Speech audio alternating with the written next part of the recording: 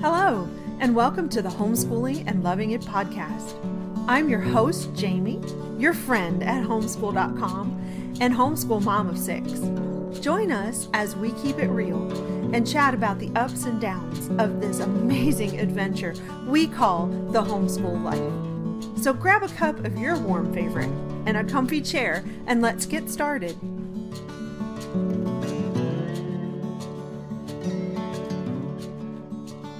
Hello, everyone, and welcome back to Homeschool.com's Homeschooling and Loving It podcast.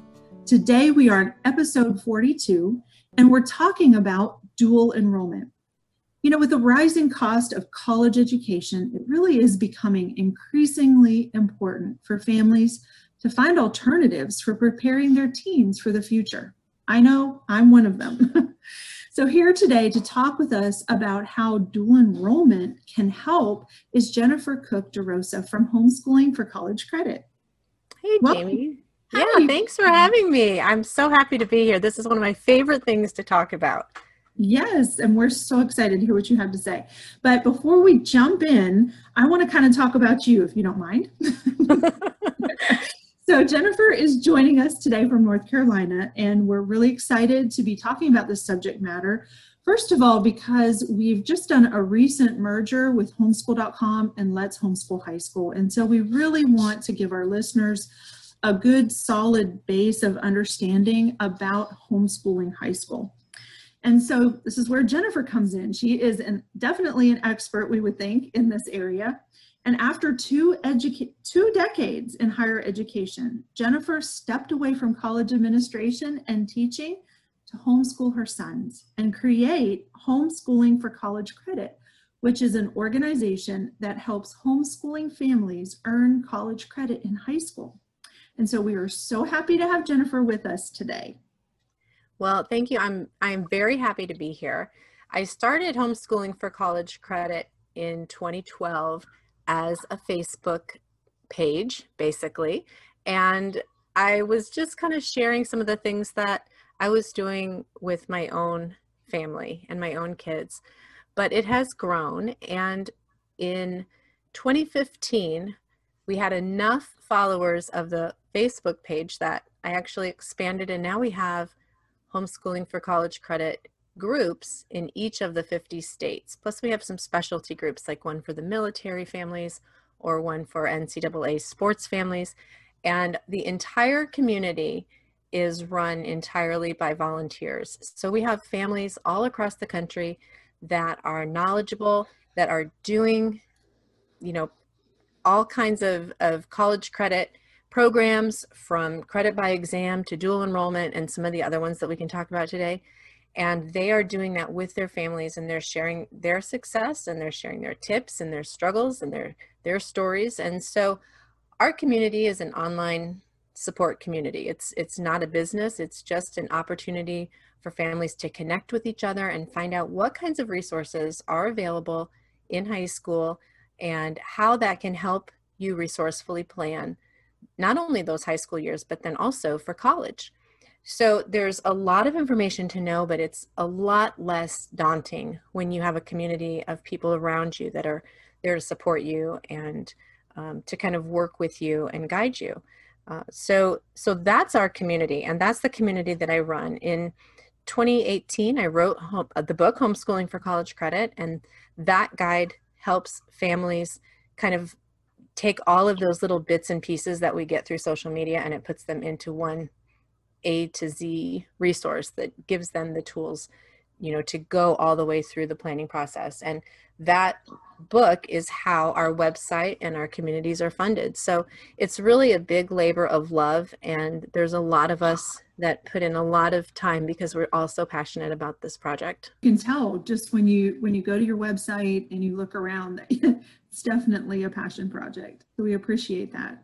I was looking at your About Us page, and I noticed you had a really interesting kind of journey that brought you to this place of homeschooling for college credit. Just so our listeners can kind of get a little bit of that perspective, will you share with us how you went through this process? And I know you had done it prior to actually needing it for your own homeschooled children, but how you yourself tested out a lot of your theories.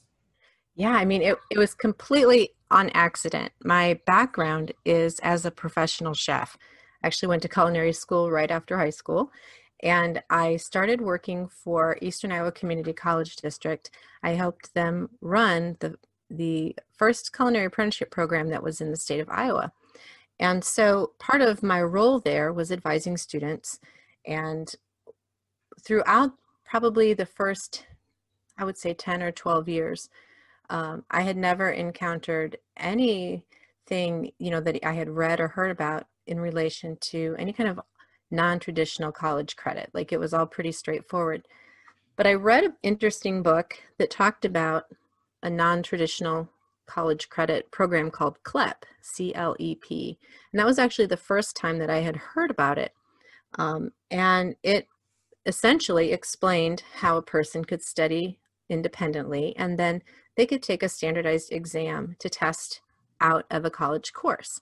So I was completely blown away by this idea, because I'm working in a college. I've never heard of this, right? I'm advising students. I had no idea. And so I immediately went to our testing center and I asked my colleague if this was a legitimate thing. Like, could students come in and test out of a class?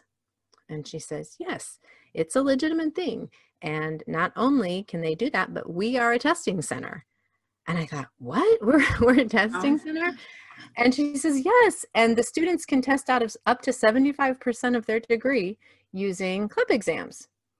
So I am sitting there completely stunned, because I did not learn about alternatives to college credit through my job. I learned about it completely on my own, and just entirely by accident. So the reason that was kind of a big find for me had nothing to do with homeschooling. It had nothing to do with my own education, but it was to help the students that were in my program, because the students in my program had a hard time completing their general education requirements. So they were also training to be chefs, and they were working, and it was hard to find time for them to take English 101 or to take Introduction to Psychology. I mean, they didn't even really especially want to take these classes, right? They were just kind of required to get the degree. So these are courses that my students could then test out of and earn the college credit in their own time. So they could study, in their free time, and they could take these tests. So this was a really big deal for me at the community college, because our graduation rates were so low that I really saw this as an opportunity to help our students graduate. At the same time, my son, who was in, I think, about 7th grade at that time, he was, in middle school, and I was starting to have a little bit of a panic about him going into high school. And we have 4 sons. They've all been homeschooled since day one. And I was really starting to get nervous about him approaching high school. I don't know if you experience this with your kids, but, I always felt that elementary school was always such fun in homeschooling, and middle school was a little more serious, but I was terrified of high school, and I really didn't even know how we were going to navigate the process to get them into college. Like, that was so scary to me. Even though I worked in the college system, I just kind of felt like I really wouldn't be qualified to guide them through that process. So it was just kind of on accident that I thought, well, maybe my kids could earn some non-traditional college credit. We could start maybe trying some of that. And so I took a CLEP exam as a test to see, how hard it was, if it was something that my students and my own kids could take. And I ended up passing that first exam. And I do share that story on my page, but I got such a kick out of it. Like, I just kept taking the exams, and eventually I had enough of those exams that I was eligible for an associate's degree. And so that kind of just snowballed into a bigger process. And I ended up going back to school, getting a bachelor's degree and a master's degree. And it just kind of really opened a lot of doors for me. But I will say that one CLEP exam literally did change the trajectory of my life, because that was when I thought, other parents who are not privy to this kind of like the insider's information, they really need to have someone on their side who helps them see that these programs exist, these methods of, kind of earning college credit early exist, and they're not going to get that from the college. So, that was kind of what I really felt was very important, was for me to kind of work for the other team, if you will. Absolutely. And I love the fact that you took the test yourself. You didn't wait for someone to just tell you about it. You tested it out and you made sure. But that brings us to our topic today, which is how to help our teens understand, there's a lot of nuances and, like you mentioned, programs that colleges don't typically tell the students about, or perhaps the fact that they're homeschooled students, they have special regulations and things that they have to follow anyway. So can you just really help our listeners understand dual enrollment and how it is a benefit to our teens, just the basics of dual enrollment? Yeah, so dual enrollment is one type of college credit that high school students can earn. And when I started talking about CLEP a second ago, that is a different kind of college credit. So dual enrollment is not a testing out of a degree. Like sometimes we talk about testing out of a class. Dual enrollment is actually a student who is enrolled in a college, but then they're also getting high school credit from you, the parent, from the homeschool administrator. So that's where the dual comes in. So they're getting credit in two places: the first place with the college, the second place with you. So if you have a student who is enrolled in a private or public school, their dual enrollment program is going to work differently. So this, kind of information that we're talking about today is specific for homeschool families, because in a homeschool, the parent is the administrator. So the parent gets to decide that these college courses are going to also be worth high school credit. So what you're doing is you're essentially getting two sources of credit with one amount of work. So as an example, if you have a student who's in 12th grade, instead of doing 12th grade language arts at home using your favorite homeschool curriculum that you have been using, you could perhaps take English 101 at the community college. That student is then going to get English credit through the community college, but then you're going to award high school credit for their 12th grade language arts. So they're only taking one class, but they're getting credit twice. And in many states, dual enrollment is free. And so if you're thinking about, having your student do college prep or honors level courses in 11th or 12th grade, chances are really good that they're going to be doing work that's very similar in rigor and standard to that of a freshman college course. So you may want to look and see if in your state, if dual enrollment is free or if it's got reduced tuition, because that is pretty common. It's certainly not available everywhere. You can do dual enrollment everywhere, but you may have to pay for it. So that'll be one of the things, to think about as far as the cost goes. Just speaking, I know you're in Georgia, I'm here in North Carolina. We both have dual enrollment that's free in our states, but there are some states where the student has to pay. So that would be a factor. But if you think about earning college credit in high school and why you might even want to do that, almost every type of college credit that you earn, whether it's dual enrollment, whether it's CLEP, advanced placement, or, just there's so many different options that you can do. These credits that they earn are going to be much less expensive than what you're going to pay when they go to college. So when you're in high school, then you're thinking of anything that they're doing, you're going to be saving so much money over what they will pay if they graduate high school and then start taking classes. So it's considerable money savings as well as a time savings. So easy to understand. Thank you so much. Yeah. I know I've talked to people usually in the Southeast about the dual enrollment and get a lot of questions. And like you said, different states have different regulations requiring, some cost or some that are free.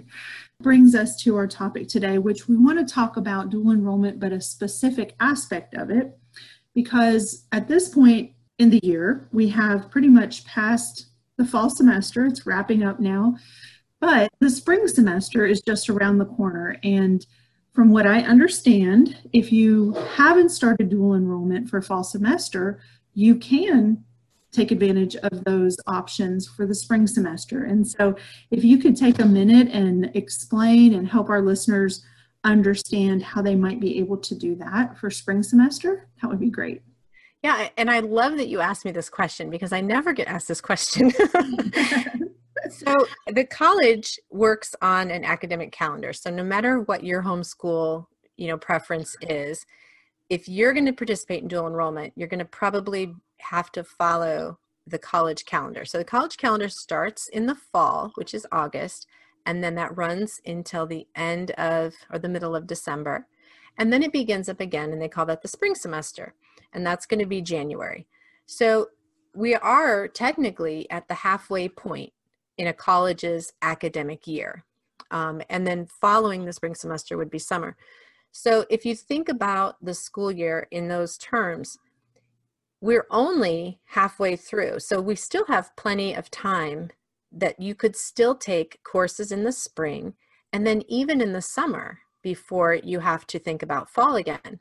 So if you were not sure, like if you are eligible, if your student is eligible for dual enrollment, but you weren't sure and you didn't make it in time to get started for the fall semester, you could still potentially enroll for spring semester and get benefits for spring and summer. So that is not going to be true for everybody. However, if you think that you are eligible, or when I say you, I mean your kids, right? You know that? Yes. If you think that you're eligible for dual enrollment right now, it's easy to find out. You're going to go to your college's website and you're simply going to ask them if there is a spring start option, yes or no.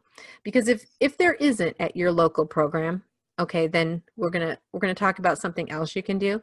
But if it is an option that you could start in the spring, it's going to be now. Okay, so we're in November right now when we're recording this, and registration is going to be in November and December for almost everyone who's listening.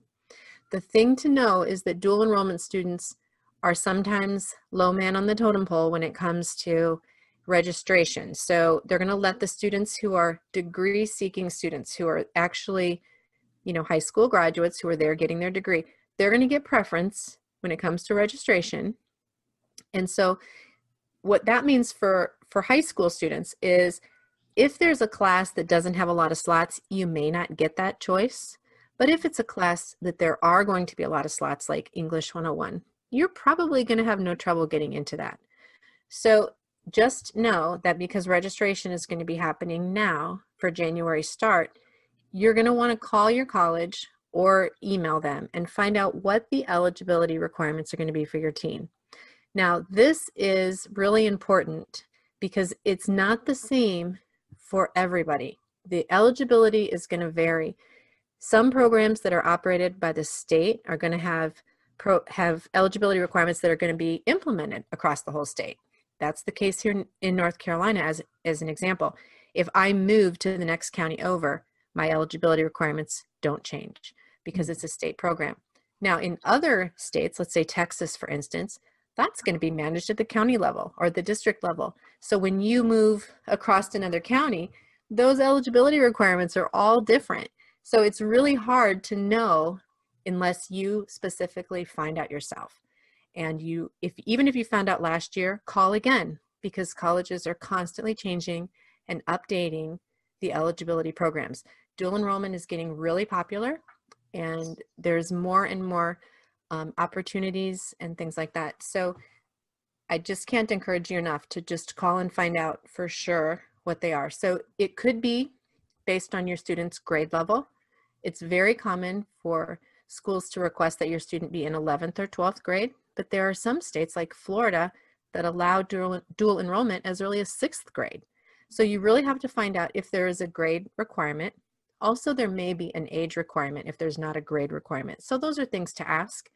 You're going to likely have to provide a transcript, and there's information on how to do that on homeschool.com. But if you haven't already prepared a transcript, That's easy to do. You can do that in an afternoon. Don't let that stop you from moving forward. Some schools will have some kind of a testing requirement. Now, if they have a testing requirement in place that your student has to meet certain minimum scores, they're going to be able to offer that test to your student. So common exams like an AccuPlacer or Compass, those are common community college testing placement tests that are administered through the community college. Generally, there's no cost, and they can usually do them same day. Other colleges will allow you to use SAT, PSAT, ACT, end of grade tests, other brands of testing. And then there's other programs that don't even have testing, like we don't have testing requirements in North Carolina for admission into dual enrollment. So that's something that you would want to find out. You want to find out if there's any kind of orientation or application process and what that is. So the biggest step is becoming eligible. Once you've met those eligibility requirements, you've gotten your application and your paperwork in, all of the other semesters are going to go, very smoothly. But when you first start, you do have to kind of get them in the system, right? You want to think about if there's going to be a cost, what that cost is. Now, it's true that many states provide free tuition for high school students. That can also be, that can be different depending on if your state has different categories. In Ohio, for instance, public school students are allowed a lot more free tuition than homeschool students. So you have to find out exactly what the costs are. It's completely reasonable to ask them in no uncertain terms, what are the costs? What is this going to cost me? Are there fees? Are there books? Are there other costs that I need to know about? And they should be able to tell you what those are. And then another just kind of practical thing to think about, and something that I shared with you, is that you have to think about transportation. We are in the middle of a very demanding dual enrollment schedule for my youngest son, and taking him back and forth to campus. I mean, you have to think about that. If you're driving them to campus and they're going to be physically present versus like online learning, that can really be demanding, especially if they don't yet have a driver's license. So those are some of the practical things, that you need to consider as far as getting started for this semester coming up. There's a couple other little things that I feel like I want to mention. One of the things that you should consider if you have a very young student who's going to do dual enrollment, if they have the option of doing online or on campus, you may want to consider using online if they have good written communication skills and if they're good typists. If you have them go on campus, just kind of keep in mind that they're going to be interacting with adults. And so sometimes we talk about mature content in college classes, but it doesn't necessarily have to come from the class. I mean, sometimes it's just maybe an environment that you don't want your kids socializing with 25-year-olds, right? So, just kind of keeping in mind that if they are on campus, they will be interacting with adults. If they're doing online, they won't have that same spontaneous interaction, but they will have to have good typing skills and, kind of be tech savvy, if you will. Yes. So that's just something else to kind of think about. I did this with my child, my daughter, who was interested in nursing school. And I found exactly what you said, the same process here in Georgia. They used the AccuPlacer to test them because, of course, they were 10th graders when they were applying and hadn't gotten to the SAT or ACT yet. And it was really very interesting. I just wanted to share with our listeners that even if you do take the AccuPlacer, and I'm assuming, and you can correct me if I'm wrong, if the Compass test is any different, but they allow you several different opportunities to take the AccuPlacer if you don't make the cut, I guess, the lowest minimum score with the first time that you take the test. So we actually took the AccuPlacer, I think, 2 times with my son and just once with my daughter. So depending on the program that you're looking at, depending on the dual enrollment requirements, testing may not be required for all of the courses that you're considering. So for instance, in some programs, the testing, hitting that benchmark of readiness might not be required if they're taking career and technical education courses. So for instance, if your student was going to take English 101, they do want to make sure, you know, that your student either has a grade point average that meets the requirement, or that there's a testing, you know, benchmark that they've hit, things like that. But if your student is going to take, let's say, welding, that may not be part of the process. And so it's not always, you know, a yes or a no answer. Sometimes there's other programs that you can do. And, you know, one of the things we had mentioned CLEP earlier, you know, if you're not sure if your student is academically ready to jump into a dual enrollment class, you can use a program like CLEP because there's literally no risk.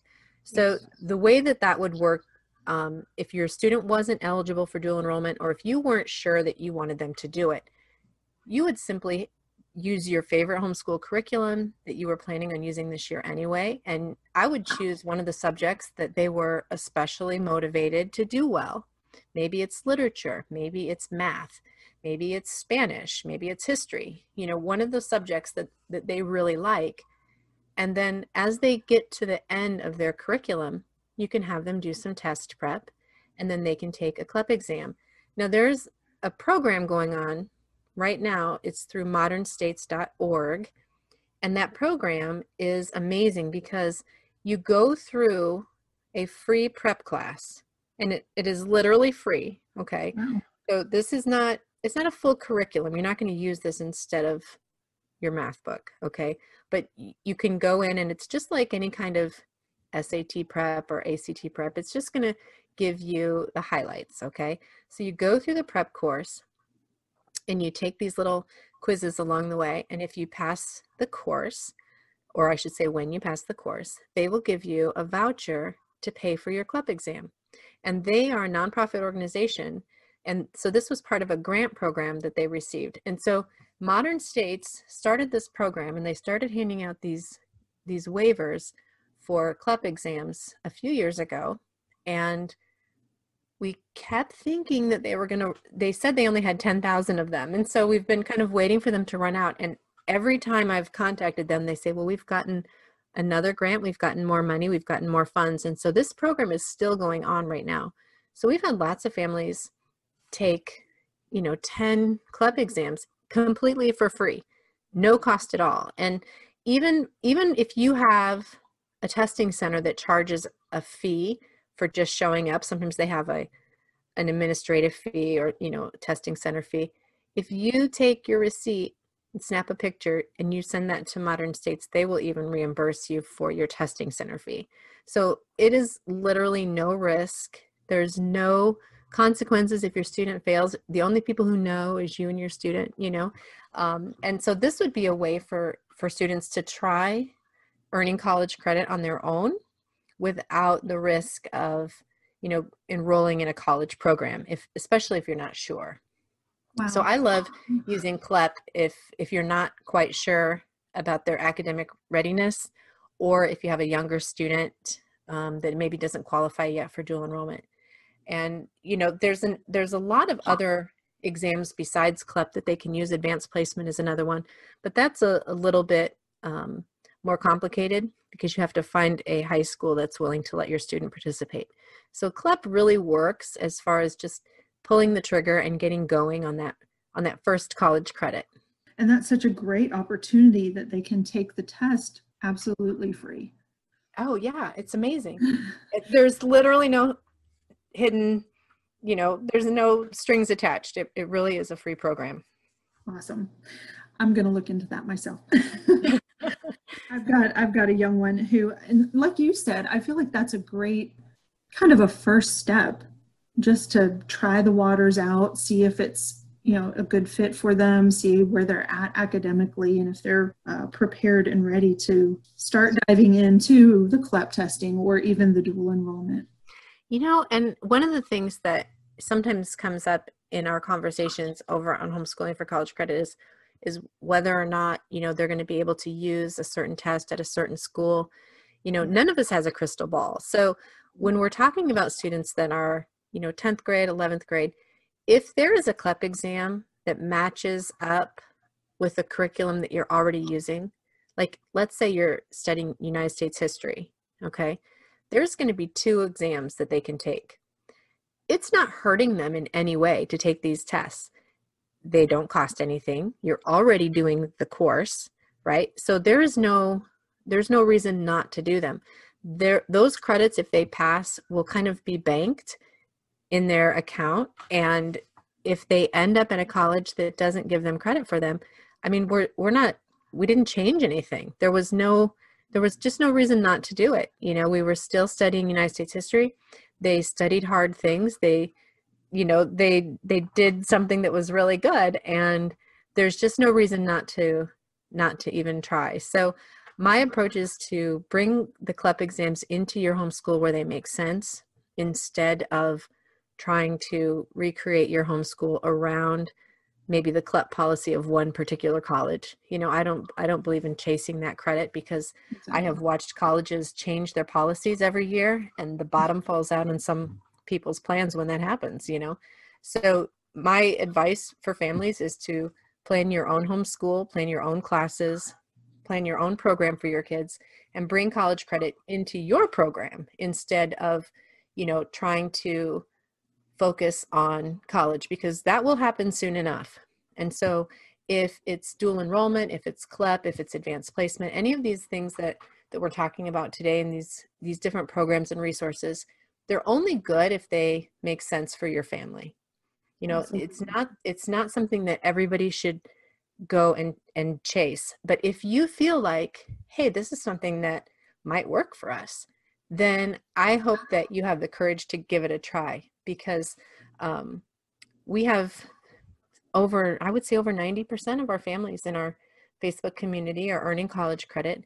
Most of them complete almost a year of college credit before their kids go off to college. And so these are, yes, there are some students that are really bright, but these are normal kids. These are average kids that are just like your kids and mine, you know, and this is something that average people can do. That reminded me of something. My oldest daughter is married, so my son-in-law likes to tell me the story. When he was just out of high school, he was wanting to try to start getting college credit. And so he decided he would go and take the Spanish CLEP test, which his family were missionaries in Honduras for about 15 years. He's actually dual citizenship, so he's partly Honduran and fluent in Spanish. So he just, you know, I'm going to go take it. I'm going to see what I can get. He testing skills that he already had, and he did quite well. I think he got 9 college credit hours out of it. But so those are some things to consider as well. If you're fluent, you're bilingual, fluent in another language, to attempt those tests as well. You know, the foreign language exams are worth more credit than any of the other subjects.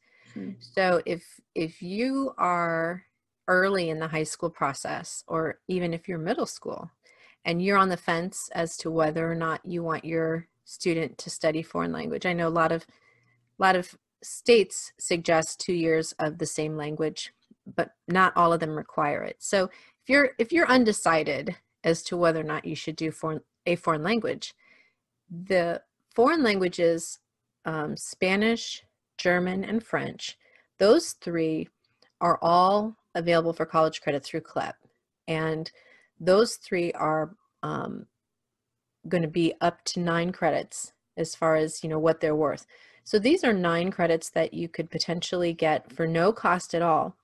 And if, like I said, if you have young students, you have plenty of time for them to acquire that fluency. Now, if you have a bilingual family, oh my gosh, that's low-hanging fruit. Like, they should absolutely go get this, because there's just no reason not to.